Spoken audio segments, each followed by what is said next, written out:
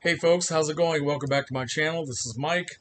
I'd like to give you a little bit of an update on some of the things I've been picking up lately, including what I got so far from the Barnes Noble Criterion Collection half price sale.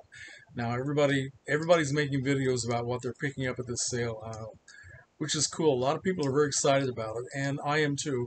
I went on the first day and picked up 5 items. Have not been back since. Although I might go tonight if I can get there before it closes. So let me start out by showing you the 2 films that I've seen. Before the sale, I had never seen any of these 5 movies, but I have watched 2 of them. So here's the first one from 1955, All That Heaven Allows, directed by Douglas Sirk, starring Jane Wyman, Rock Hudson, Agnes Moorehead. Wow, I've heard a lot about this over the years, and it's a beautiful film. The cinematography, the design is absolutely gorgeous. Now, Douglas Sirk is a very famous director. A lot of people are big fans of his work. I realized after I watched this that I've only seen one other Douglas Sirk film in my entire life, and that is the 1959 remake of Imitation of Life, which is a big favorite of mine. And so I need to learn more about Douglas Sirk. Very, very good movie. Highly recommended. Okay, the next film that I picked up that I actually have watched so far is Dressed to Kill. This is a DVD copy, directed by Brian De Palma, 1980. Michael Caine, Michael Caine, Angie Dickinson, Nancy Allen. Heard a lot about this over the years, and I don't know. I was always kind of avoided it because I was afraid it was going to be a big bloody mess, but I loved it, man. I really got into this. Now, a lot of people have been talking about some of the Criterion Collection of thrillers lately, and that's what gave me the idea to get this and give it a chance. Really enjoyed this. Don't know what else to say. I will watch this again. And this has 2 discs. Of course, if it was a Blu-ray, they would just have 1 disc, but so I need to go through all the extra features. I haven't done that yet, but I watched this last night. Really a cool film. Very good thriller. Now, the other 3 that I haven't watched yet are from, let's see, this is Preston Sturges, right? Palm Beach Story. Did I get the right director? Preston Sturges, right? I'd be really embarrassed if it wasn't. Yeah, Preston Sturges, Claudia Colbert, Joel McCrea, and can't believe that I never got around to seeing this over the years, since it's a nice golden age movie, but yeah, I'm very curious about it, so I'm very happy to get a copy. I also picked up this film called The Parallax View, starring Warren Beatty. Now, a lot of people have been talking about this lately, too. One of the main reasons I picked this up, I took a Warren Beatty film class about 5 or 6 years ago, and this is the only one that I didn't see because I think I was sick that night. I couldn't make it to the class.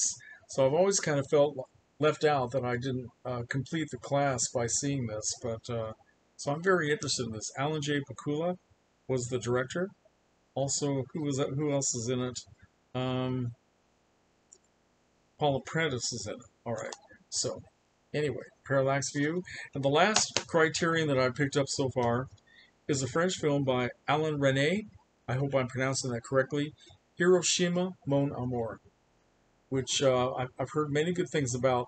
The reason I picked this up is because I recently picked up another film by Resnais called Last Year at Marienbad, which was part of the Kino Lorber collection.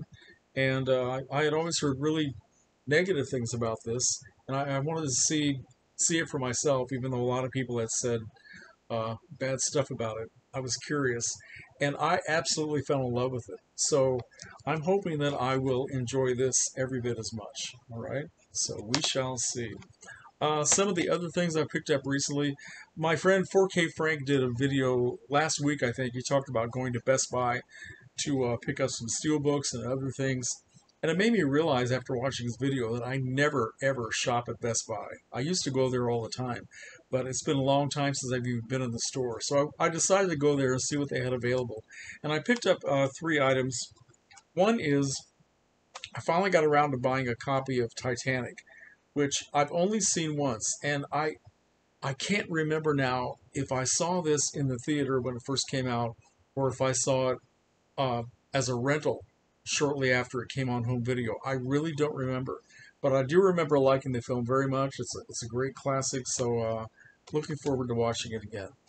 Titanic, and it was on sale for I think $7 or something like that. So, all right.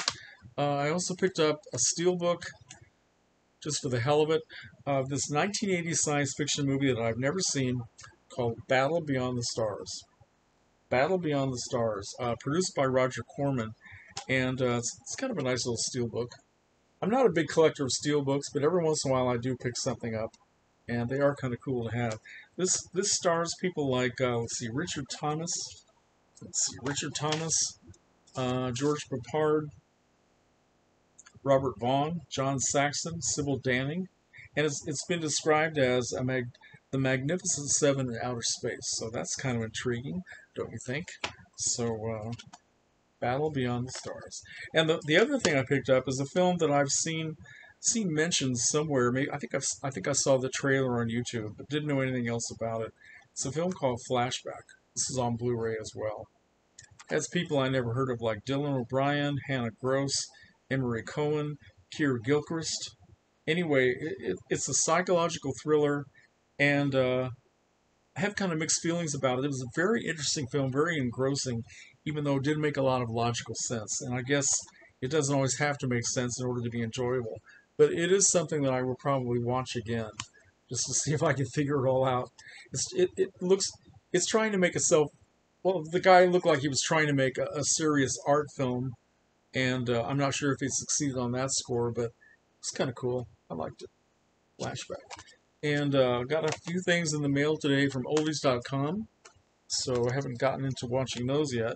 The first one is I decided to upgrade one of my top 10 favorite movies of all time, which is The Bat from 1959. Vincent Price, Agnes Moorehead, and the only copy I've had for years is not a terrific image from oldies.com, Alpha Video, but it's certainly been watchable, and I've watched this film so many times, and I will watch it again and again. So it'll be kind of fun to have it in pristine condition. This is from the Film Detective Restored Classics. Never heard of them, so we shall see. And I decided to continue my research of the career of Ethan Hawke. Ethan Hawke, my new favorite actor. So I picked up 3 films, one of which I've seen before. I saw this years ago, Before the Devil Knows You're Dead. And this has people like Philip Seymour Hoffman, Ethan Hawke, Marisa Tomei, and Albert Finney. Saw this at the theater when it first came out. Don't remember a lot about it, but I remember thinking it was a great movie, so decided to pick up a copy. I also picked up something I don't know anything about, called Predestination, which is probably another psychological thriller like Flashback. Sarah Snook, Noah Taylor, who are they? I have no idea. So, anyway, it says on the cover, to save the future, he must protect his past. Yeah, okay. Got it. We shall see. And here's another film that was on sale. I decided to pick it up. It's called The Jimmy Show. Don't know anything about this, but Ethan Hawke is a supporting player in this. Frank Whaley, who I never heard of. Carla Gugino, never heard of her either. It's about some guy who does stand-up comedy or something, and his life goes to hell. And I'm not sure what this is going to be about. So, anyway. So, Ethan is in support. And that's pretty much all I have to show you right now. Let me know if you've seen any of these Criterion films or any of the other films that I showed you. And comments are welcome. Thanks for watching, folks.